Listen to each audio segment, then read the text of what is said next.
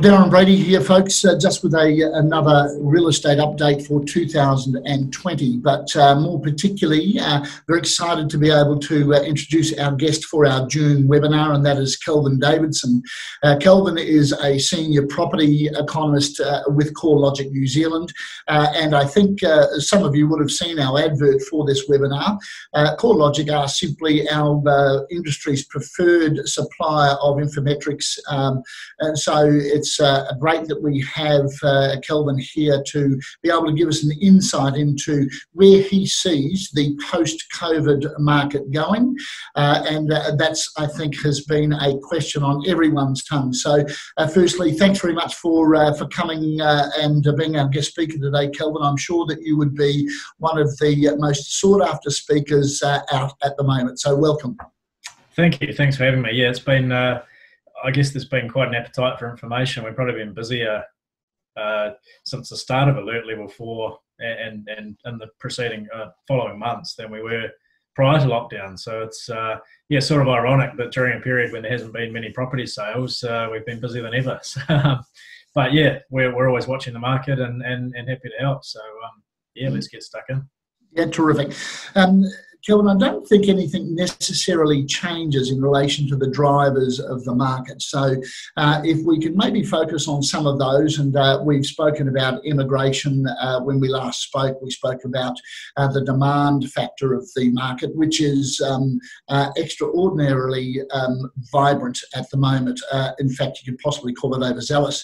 The supply being a bit of a concern. We are seeing a reluctance of some sellers coming to market, and then of course the affordability of all of this, with interest rates being at such an all-time low and the banks starting to fight for business, it just adds everything into the melting pot, which makes things even much more confusing for the consumers. So let's maybe start with some of those measures and how you think it might affect the market. Yeah, so I think over the next month or two, as you said, there's some really key supports. There's, for a start, let's face it, super low mortgage rates, as low as mortgage rates have ever been. So really great time to be a borrower, really, and the competition amongst banks is really intense. So those super low mortgage rates, I think, are a key support for the next little while. There's also there's shortages of housing in certain parts of the country, which sort of will keep some support under prices. As you touched on, affordability. Now, affordability it always needs to be looked at relatively. I think it's quite hard to say whether this property is affordable or not. It's not so clear cut as that. But what we can say is that affordability is better than it was in the past, and certainly around Auckland, there has been an improvement in affordability over the last year or two as prices have stabilised and incomes have risen, mortgage rates have fallen. So as I say, it's hard to say whether something's affordable or not, but it's certainly more affordable than it was a couple of years ago and prior to that too. So affordability is looking a bit better than it has been.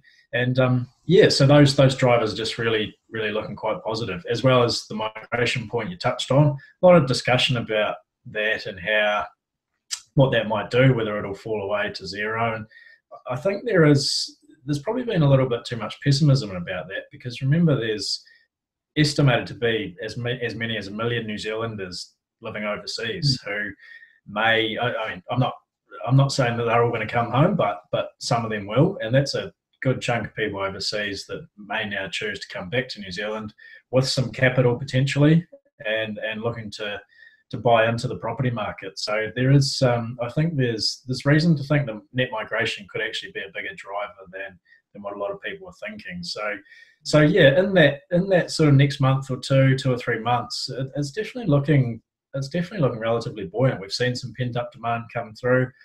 Listings are still pretty tight. It's hard to get those listings coming through. So I think it's not looking too bad. The question for me is what happens sort of in spring, and as we get towards the end of the year, as some of the government support measures wear off, you do get that seasonal rise in listings potentially coming through then. That for me is the crunch point.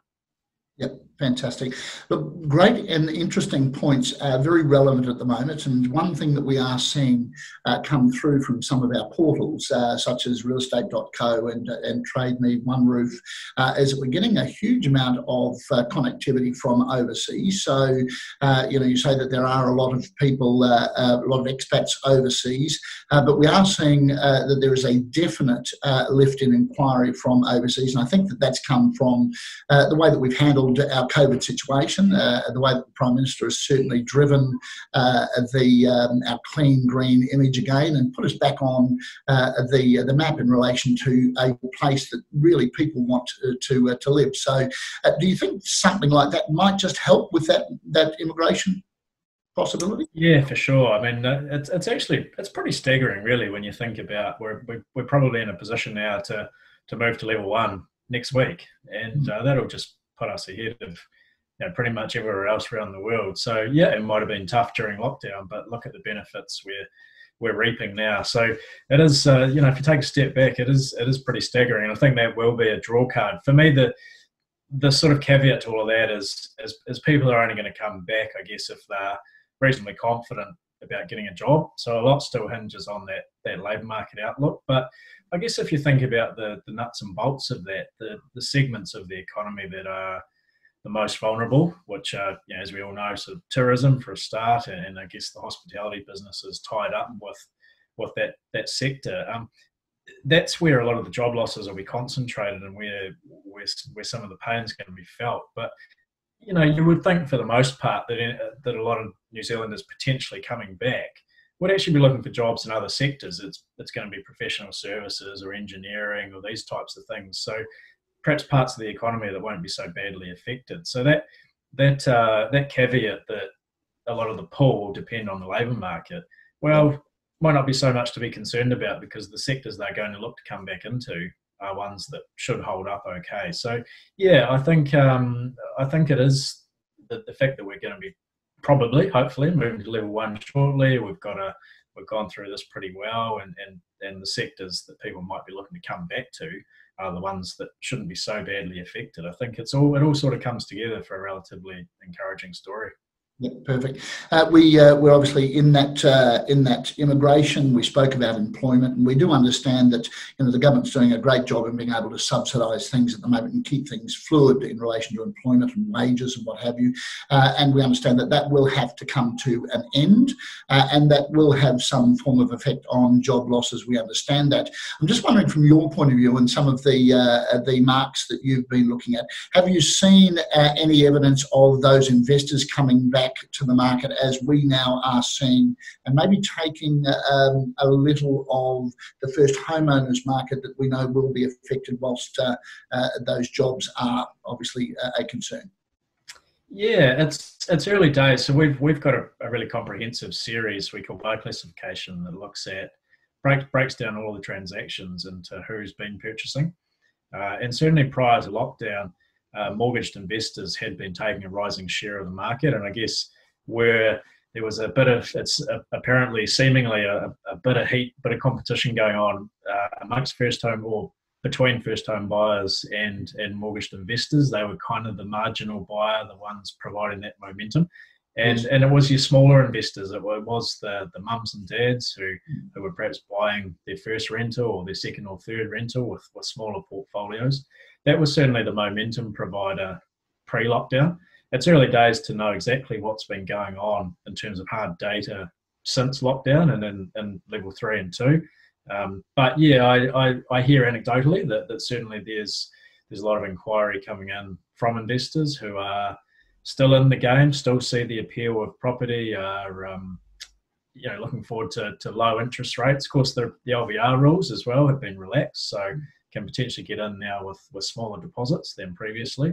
So there's a lot, and term deposit rates as well remaining pretty low. So there are a lot of incentives to be in the property market, and that's certainly what we hear, that there is that level of inquiry coming through from investors. Still inquiry from first home buyers as well. So there was a bit of a hit to those KiwiSaver deposits initially, of course, but it's actually come back quite well, and those deposits are probably looking a bit better than what people were thinking. So Yeah, there's still, as I said, I think there is this period for 2 or 3 months where buyer demand's going to look pretty good, and part of that coming from investors for those reasons I mentioned. Terrific. Look, just for those who are watching, and I know that there are many there, I failed to obviously mention that we'll give you the opportunity of being able to answer any questions. So please message those questions through, and Kelvin would be delighted to obviously answer those directly to you after the podcast. So obviously with that affordability, and we spoke about the different buyer groups being active, and potentially maybe a balancing out of the first homeowners with the investors coming through. I noted that there has been certainly a lift in activity around investors seeking the likes of neutral and positively geared property, and you mentioned that before, with obviously prices stabilising, interest rates coming down and income going up. That certainly adds to a nice flavour in relation to making it more of an investor's market that they may want to come in and act upon. So that's great. Obviously, we're experiencing a great demand for our properties at the moment. You did mention that it potentially could be that pent-up demand. We headed our conversation or our webinar today, could this be the new norm? And I know we spoke just a little earlier off camera and talking about what will be that new norm, and there are so many bits of data that are coming through, albeit slowly. We made mention earlier that it is hard to get an understanding and maybe form some form of predictability out of the market. That's one that I'm going to throw over to you. A little bit of crystal ball gazing now, and I know that that's something that you don't like to talk about. It's all factual matters, but with the fact we haven't got a lot of data there, you have done some other data that has certainly replaced that current sales data. So maybe if we could touch a little on that, Kelvin, that'd be great. Yeah. So first, I guess on those near-term indicators, we through our real estate platforms, we can monitor appraisals generated by real estate agents, and they fell away a lot during lockdown, but have really come back strongly post-lockdown. So, and actually not far off. So the rebound's been so strong that those appraisals generated now aren't too far off where they were pre-lockdown. So actually, activity has come back pretty well. We've seen banks, the volume of valuations being ordered by banks through our platforms has picked up a lot as well. So, it all just adds to these early signs of a reasonably decent return to the market and activity picking up. Of course, those things will then lead through to listings and lead through to agreed sales, and so I think the near-term outlook isn't too bad. I guess what I'd also like to make clear though is that let's face it, we are in a very uncertain economic time, and there's going to be some pain ahead. So I think we do need to look to that time later in the year when maybe some of these factors are wearing off, the wage subsidy and the mortgage payment deferrals. And we do get a bit of a rise in listings in spring with that seasonal pattern, and I think that is a time that we do need to watch. There is going to be some pain, and I think for the year as a whole, just based on some of these macroeconomic indicators that we watch around GDP and the unemployment rate, actually it does look like sales volumes will be down this year. I don't think there's too much sort of debate about that, and we're kind of looking at as much as a 20% fall in activity for the 2020 as a whole compared to 2019. So it will take us back down to levels of activity that were similar to the GFC. So we're talking about a relatively quiet market in terms of turnover. In terms of prices, there's forecasts out there of 15 to 20% falls in terms of average property prices. I think for me that's a little bit pessimistic. In the GFC, prices on average fell about 10%, and I think there's reasons why the falls. I think there probably will be falls, but I think there's reasons why those falls could be smaller than 10%. And we've touched on the factors already. That affordability is better, mortgage rates are lower, there's shortages of housing. But a key factor for me is and a big difference is that in the GFC, the banks were sort of at the heart of that and having to look at their own balance sheets and really tighten up on lending activity to shore up their position. Whereas this time now, the banks are well capitalised. We've seen a lot of commentary from the Reserve Bank about the resilience of our financial system, and banks have money to lend. It's all there, provided that people can satisfy the income and expense testing, have some kind of awareness of the LVRs and putting in some kind of deposit. The money is there, and so it's not as if this isn't a credit crunch scenario like it was back in the GFC. So I think that's a big difference for me, and the banks are actually playing a supporting role this time with payment deferrals and all these other initiatives. So I think for that reason, if you're looking at the GFC as a kind of benchmark when prices fell 10%, I think the falls could be smaller this time, in the range of sort of 5 to 7%. So that's kind of that's our working assumption. That's what we're thinking could be the outturn for 2020 as a whole. Oh, that's some great information. Similarly, we act on the same information, so we probably we're at the pointier end of that, and you're at the collection end of that data. And we're certainly experiencing that, and we believe that similarly it will be roughly around that 5 to 7%. I want to touch on your thoughts around the differences between the main centres and the regions. Do you think that there's going to be a greater impact in the regions that similar to what we did see in the GFC, and also when do you think we can get some relatively consistent data and data enough that you could almost start to cement some sort of predictability? Yeah, so I think touching on the regions versus the main centres, I don't have a firm view on that necessarily. There's lots of factors pushing in lots of directions. I think we will. I mean, if you're thinking about the tourism industry and taking the biggest hit, well, a lot of the activity in that sector does tend to be in the provinces and in the regions. Your Queenstowns and Fiordland and around Rotorua, Taupo. So these are sort of outside the main centres. So there will be a hit to property markets in those areas.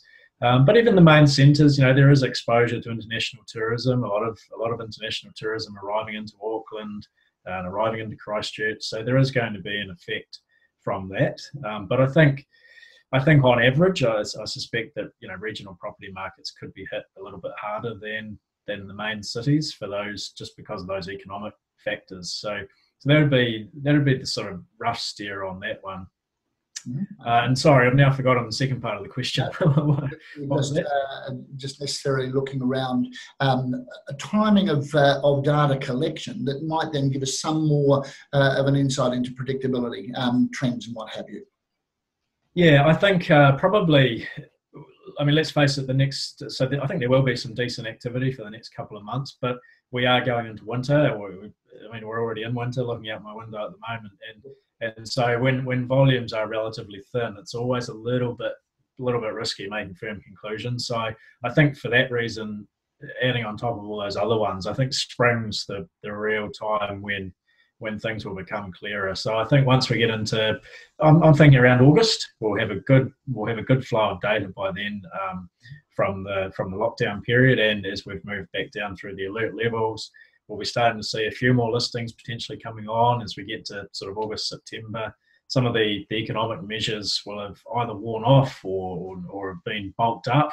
So I think that sort of August, September period will be what I'm looking for. The other thing that we need to acknowledge, of course, is we've got an election coming up. So elections are uncertainty generating, unfortunately, and so that will be an additional factor to watch for towards the end of the year, particularly if the polls start to swing around and National can sort of up their game a little bit and create a bit more of a competition for that political race. It'll get pretty interesting around then, and whether it's always hard to know. Business confidence is a big drag on the economy at present, and whether there is this perception that businesses react better to a national government than a Labor government. So, how all that plays out, I think could have a large bearing as well. But I think it all just adds to the case that sort of August, September is the period when we should get a really clear view on things.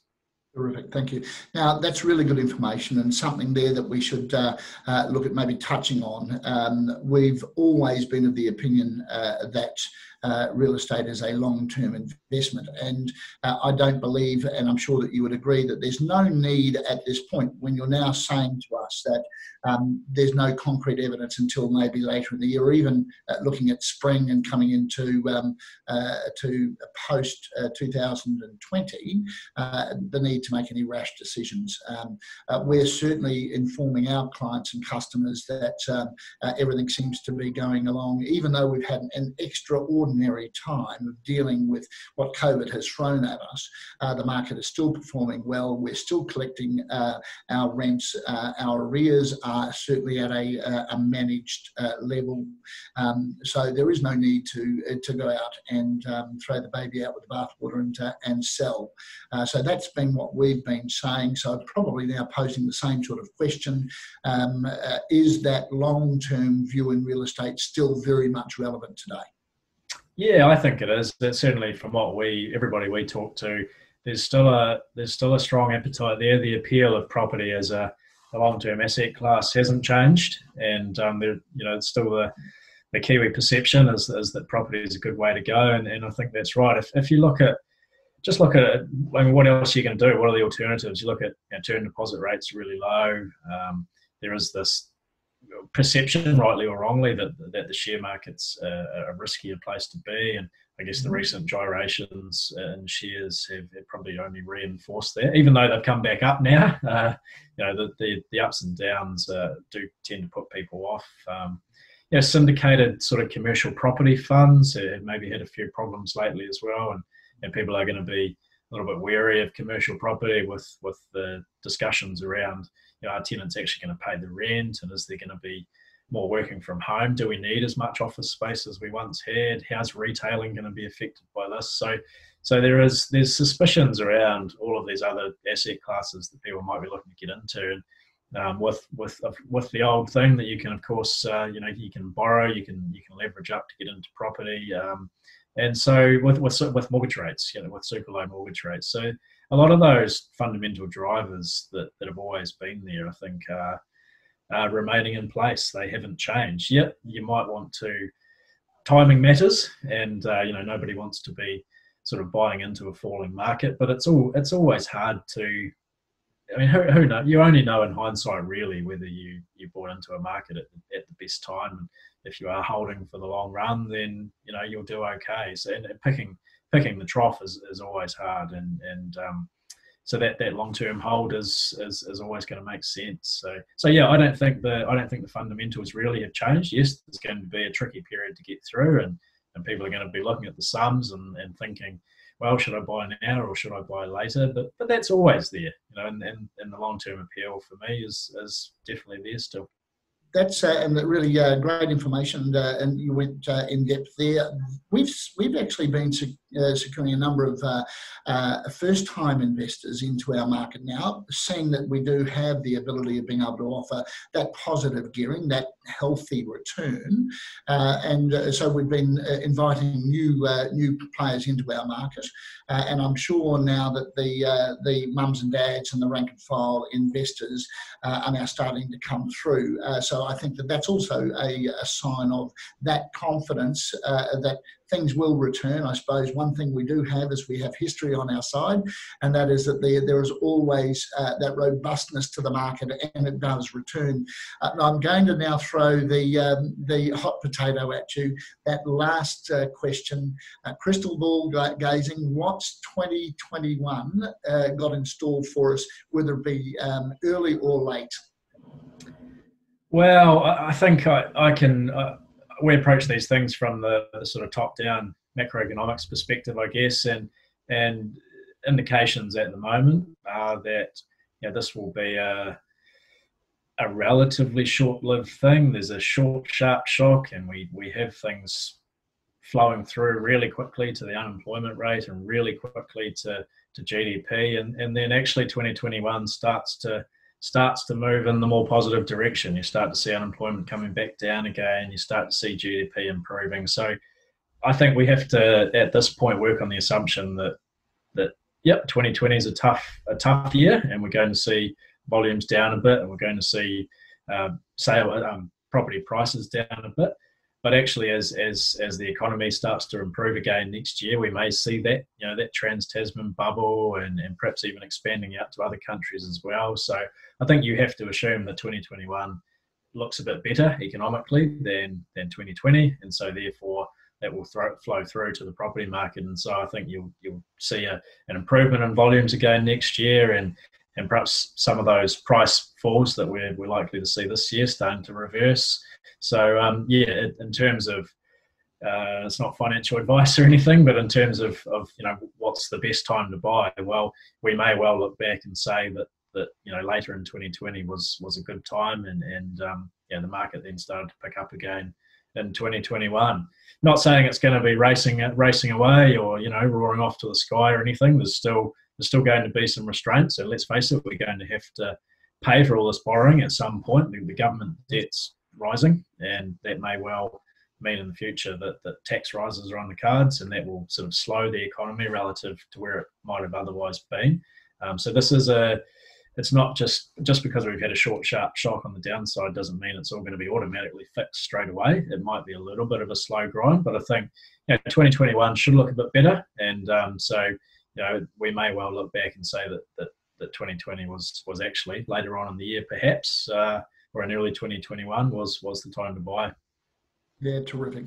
Look, that's a wonderful insight, Kelvin, and we thank you very much for your time. It's obviously a very delicate thing that we hold very near and dear to our heart, real estate. We've seen everyone and their dog offering commentary. So it's great to be able to come to experts like yourself, the people who actually look at the data, but also live in real time. So you've assessed where we're at, where we could be, and where you think we will be. And I think that's been a very clear, there's been a lot of crystal clear vision around that. And I think that's going to be a great position of which then people can use to move forward and make some really informed decisions. So we've had a number of questions throughout today's webinar. We'll get back to you obviously and answer those. The one thing we can say at the moment that the market is alive and well. People still need houses. The rental market is very strong, and we're getting loads of applications through from our tenants, and we are now, just as the lockdown has finished, seeing people starting to move now. But all in all, I think everything seems to be very healthy and onwards and upwards for a positive finish to 2020 and a great start to 2021. So on behalf of Harvey's and all of our customers and clients, we thank you very much for taking the time to come out and give us this wonderful insight, and we look forward to hopefully having you on as a guest in the near future at another one of our Harvey's webinars. Thanks very much, Kelvin Davidson.